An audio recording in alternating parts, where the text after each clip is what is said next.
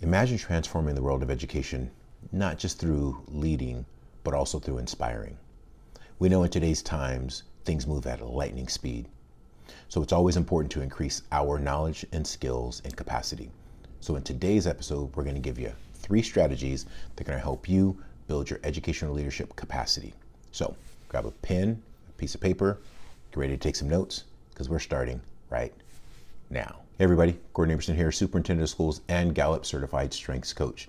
And on this channel, we leverage my experience from classroom teacher to school district superintendent to help you go further, faster in your educational and your education leadership journey.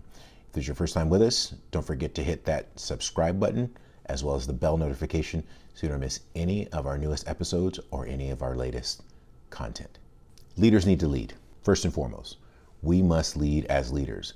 But in order to do that, we have got to always be focused on increasing our skills, our knowledge, and our capacity. Our staff, our communities, the students that we lead, the teams that we lead, they need our inspiration, they need our energy, and they need our ability to make their environment and their world a better place.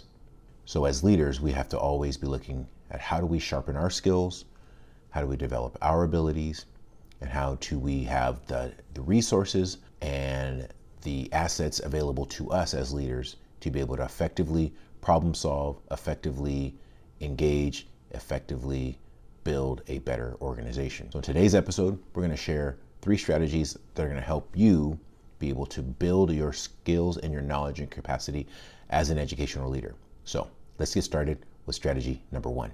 Educational leadership skills strategy number 1. Always look to be seeking new knowledge. Far too often, we as leaders don't keep ourselves current. We get a little bit complacent. We get a little bit too comfortable with the job, with the skills, with what we think is necessary for us to be effective in the role. And I would challenge you to not take that approach. I would challenge you to be, especially in the world of educational leadership, is you need to always remain the lead learner, meaning you're reading, you're researching, you're seeking out new bits of information. What is the latest research? What are the latest books? What are the latest articles? What are the latest podcasts?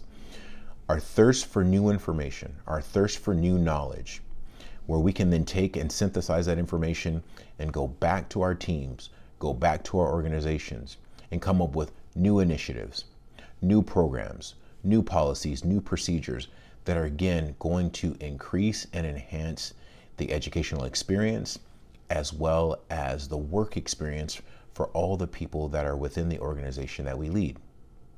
If we're not the lead learner, how do we model, how do we demonstrate just how important it is to seek out and develop our skills and build our knowledge and build our capacity and to build our expertise? So the very first thing I'm going to stress to you as you're trying to build and develop your educational leadership skills is to remain the lead learner and to seek out new knowledge constantly. Develop a routine. Find a time, a space, and a place where you learn new things, where you listen to new things, where you read new reports, where you delve into getting more knowledge, information, and data that will help inform your next best strategy, your next best idea, the thing that you're going to come in and utilize to more effectively lead your organization. Seek out that new knowledge.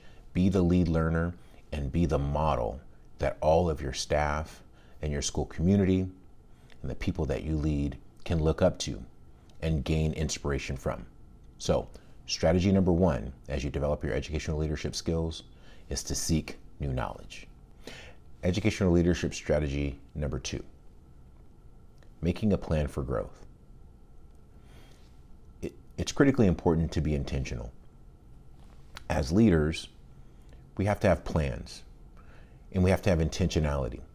And then we have to be able to use those plans to grow our skills and our knowledge. So developing your plan is about what are your professional learning opportunities that you want to have? What are the experiences? Where are the places that you need to go? Who are the mentors that you need to tap into? What is the network that you need to surround yourself with? But this is how you make your plan for growth, is to come up with 3 to 5 strategies of things that you want to know, learn, and grow over the next year. And then immerse yourself in that. But then the plan for growth is to really articulate and intentionally map out how will you get there? Because the plan is only as good as the ability for you to execute it. So again, as you lay out the plan and you have the idea of what you want to talk about, what you want to learn, what you want to be exposed to, then you want to start to think about who are the best 3 to 5 people that I need to interact with. Who's in my circle already that I know has the expertise and the knowledge to be able to assist me as I'm developing and executing this growth plan?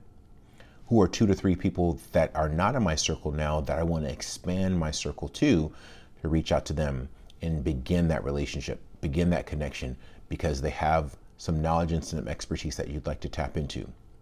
Where are the locations and the spaces and the events that I want to plant myself within, that I want to be able to experience, because I will be able to gain some experience and some knowledge? So what are those conferences? What are those events? What are those activities? Then additionally, where are the most important sets of resources that will then help me lay out what those plans are? Do I need new tools? Do I need new equipment? Do I need new frameworks? Do I need new and better information that will help me then be able to execute on these 3 to 5 goals? But developing that plan is critically important, because my leadership and my leadership development is tied to me being crystal clear on what are the 2 to 3 things that I'm going to focus on for the rest of this year. If I have those as my North Star, the inevitable whirlwind that comes through leadership, where there will be urgent things, there will be important things, and those urgent and important things won't necessarily align with my key goals. But if I've developed that plan, it is written, it is in a place and a space that is visible to me, that I can refer to continuously as my North Star, I never let that plan get away from me. And the more thorough and the more specific I am about how I'm going to leverage and accomplish those goals, by, again, who are the people, who are the places, and who are the things that I need exposure to be able to make those 3 to 5 strategic areas of growth and influence. That's how I'm going to get there. It's through the intentional work. It's through the intentional development of the plan.